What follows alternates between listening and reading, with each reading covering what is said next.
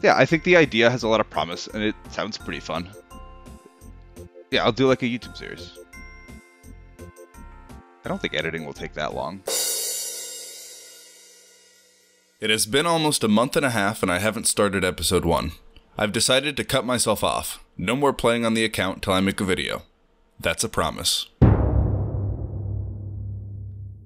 When I look at an area restricted account, I like to see 3 things. Clear guidelines, limited use of one-time exceptions, and most importantly, interesting and evolving gameplay. I'm restricted to the north, and that's very vague, so let's define that. Fortunately for us, there's a large horizontal barrier that's decently far north, the Wilderness Ditch, so let's just extend that out a bit. By utilizing some dead content, we can determine the latitude. Standing 1 tile north of the ditch, the latitude is 11 degrees 18 minutes, and 1 tile south of the ditch reads 11 degrees 13 minutes. A quick trip to Mauritania tells us the latitude of the ditch itself is 11 degrees 16 minutes and 11 degrees 15 minutes, and we have successfully discovered why everyone just Googles their coordinate steps. Now that we've established 11 degrees 16 minutes as the boundary to the area, let's see what we have available to us. The Wilderness, the Fremennik province, Berthorpe, the Piscators Hunter area, and a sliver of northern Mauritania are what we have to work with. However, I will not travel south of 11 degrees 16 minutes in order to access the other sections of my area. As a side note, Zaya is almost entirely above this boundary. Talking to Veos and Port Sarim would unarguably be the smallest exception to grant me the most content, but I don't want to. Exceptions on this account will be made to unlock large amounts of content, mostly through quests. Immediately after Tutorial Island, I gathered the various meats for Druidic Ritual as well as completed the bar crawl. I plan on completing Priest in Peril to fully unlock my area once I have a way to teleport directly into Mauritania. Other quests I plan to do include most of the main Fremennik questline, of which the Fremennik Trials contains a small exception and Lunar Diplomacy contains a large one. I don't currently plan on completing the Fremennik Exiles. The quest itself is entirely inbounds, however its Requirement Heroes quest would be the largest exception by far. This would also unlock Throne of Miscellanea and its sequel Royal Trouble, so I'm keeping it open as an unlikely possibility later on. Finally, once I get 40 magic, I will get a house and move it to Relica. This area has a ton of content in it. A couple of bosses, some bizarre roadblocks, more bosses, a few ridiculous grinds, a big boss at the end. I can honestly talk for hours about it, but I can't wait any longer to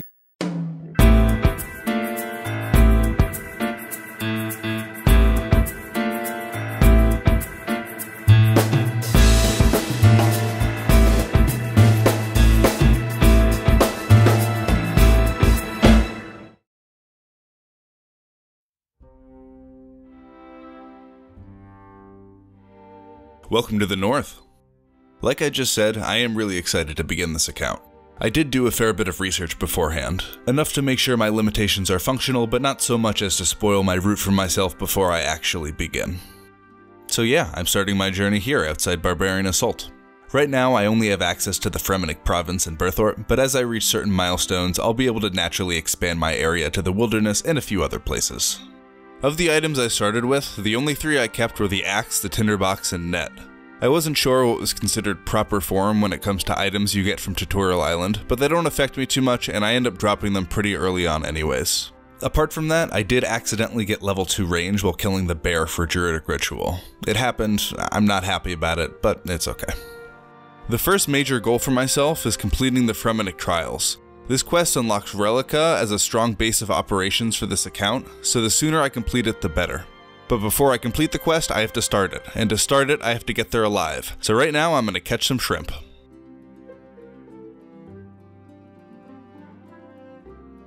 Before I forget, I need to click through this dialogue with Captain Kane to unlock the Barbarian Assault minigame teleport, which I need if I die. This was the main reason I needed to start here. My rule for death on this account is that I have to teleport back into my area, which is mainly so that I can't purposely die and give myself a free walk to a place I haven't been. Oh, I was not paying attention there. I guess I'm doing push-ups. Okay, skip the training, get roasted, make sure we have the teleport, and there we go. 1 more shrimp brings me to 5 fishing and 13 food for my first major hurdle on this account, rocks. I don't know the exact odds of making this jump, but I did use Aberrant Spectres to lower my main's agility to 1, and it took me about 15 tries. So I'm hoping I can make it with this half inventory of food. Oh, I made it. That was anticlimactic. Play the victory music, I guess. While I'm here, I'm going to train a bit of agility. This is about 2 to 2.5k XP an hour, and it's my only method until level 30. Hey look, my first random in Varrock.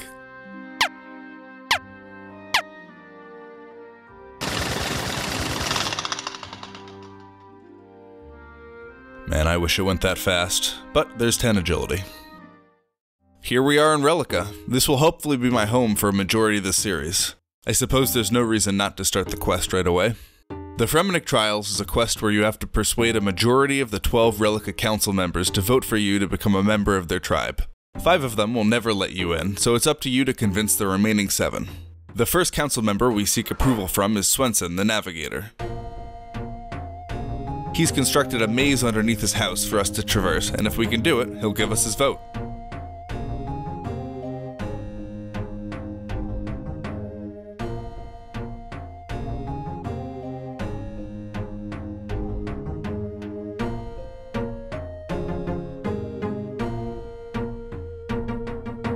What a pushover. I hope they're all that easy. Olaf the Bard's Trial requires me to perform a song on a lyre enchanted by a spirit named Fossegrimin. Now Fossey is very particular about this enchantment, and he needs a raw shark in order to enchant my lyre. This brings us to our first major roadblock. My original plan was to buy a harpoon at the fishing stall and trade my fishing to 76, but nobody here will talk to me. The fishmonger, the merchant, even this random fisherman on a dock— oh, he's a council member, that's neat. None of them will give me the time of day. Drop tables don't help me here either. The Dagonauts that carry harpoons can only be found in the lighthouse, and I can't get the items required for Horror from the Deep until much later on. The raw shark is essential for completing the trials, and there are still 2 possible ways for me to obtain one, but that will be the focus of next video. For now, let's do something else. One thing I definitely need for this quest is combat stats, and let me say, rock crabs are a godsend. At 50 HP each, these will be a phenomenal training method for a very long time. A very, very long time. Done with our first trip, and we get 2 seaweed. Time to get some more shrimp and go for another. As slow and as boring as these are, it is pretty nice to get multiple levels from a single kill. And it drops nothing. Alright, forget this. Chickens! A classic RuneScape monster. They drop bones for prayer XP and meat for cooking. This is more my speed. I think this is the best way to do this. I can kill chickens instead of catching shrimp, so I still gain some combat XP when I'm getting food, and once I have a full inventory, I can kill a crab or 2.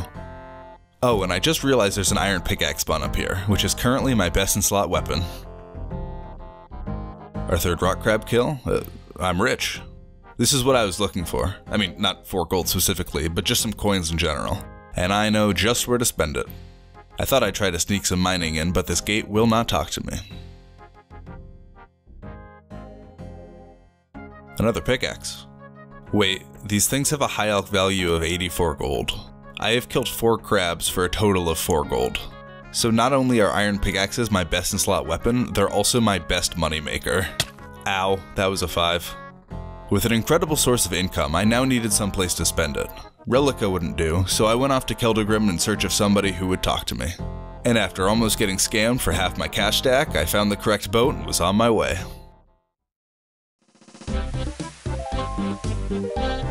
This cutscene is like a relic of the mid-2000s. It's so wall of texty, the scrolling's really slow. This footage is at 2x speed, by the way.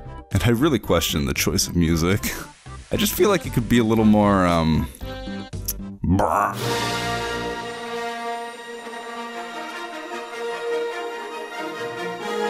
Jagex, I have a degree in game design, please hire me.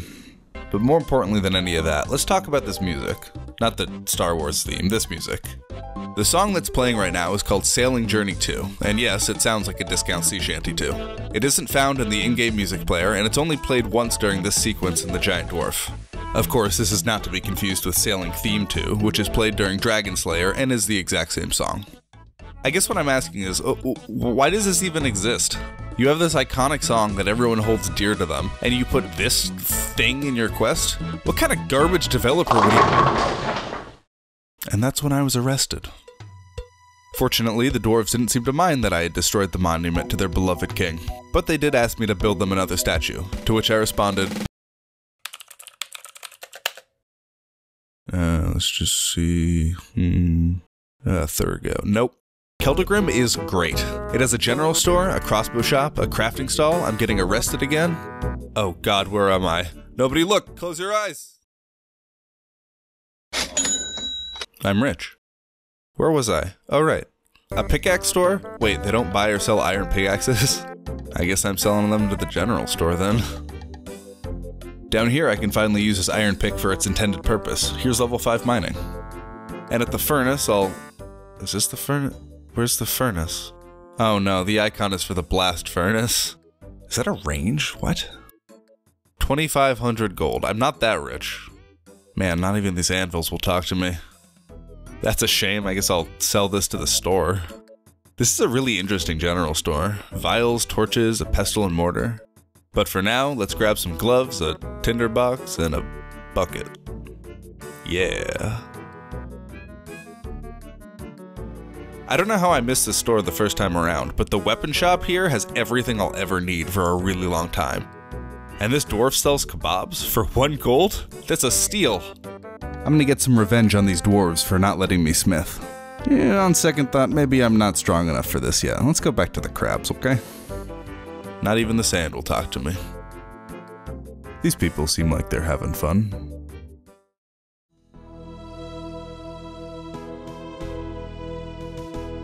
First little training session is done, and it looks like I completed an easy task in there as well. Ah, the spoils of war. No? Ah, the spoils of standing next to an infinite supply of iron pickaxes.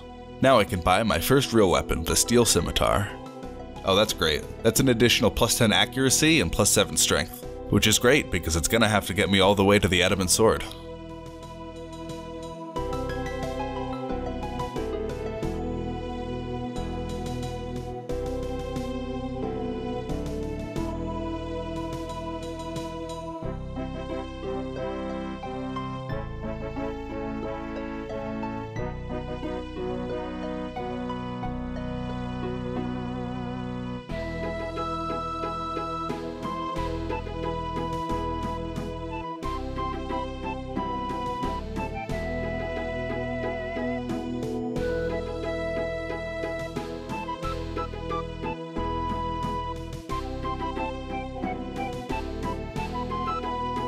We now have 30 attack, but more importantly, look at these pickaxes. And there's a genie lamp in there too. I wonder what I'm going to use it on.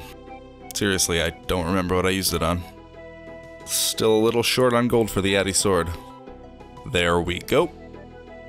Adamant sword has been acquired. Look at these bonuses. Now we're getting somewhere. Next episode, we start bossing.